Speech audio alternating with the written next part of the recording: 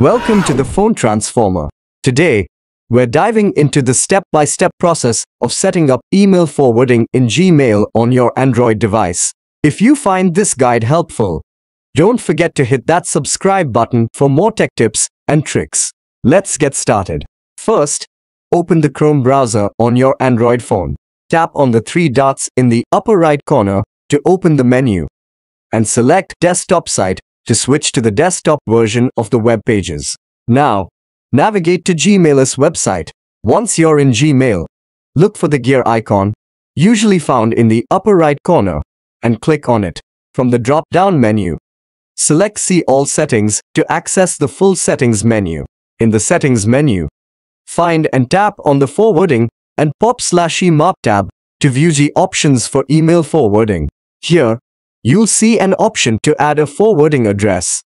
Click on it, and a dialog box will appear, prompting you to enter the email address you wish to forward your emails to. After entering the desired email address, you'll be asked to confirm your choice. Click Proceed to move forward with the setup. Gmail will inform you that a confirmation code has been sent to the email address you're forwarding to. Click OK to acknowledge this message. Now, switch to the email account you're forwarding to and look for the confirmation email from Gmail. Open it and click on the verification link provided. Once you've verified the address, remember to scroll down and click Save Changes to apply the new settings. Return to the Forwarding and POP/EMAP section in Gmail settings.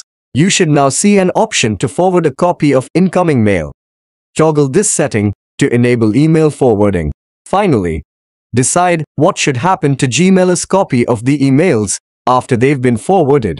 You can choose to keep Gmail's copy in the inbox, mark it as read, archive it, or delete it. Make your selection, save your changes, and Gmail will refresh to apply the new forwarding settings. And that's it. Thank you for watching and see you in the next video.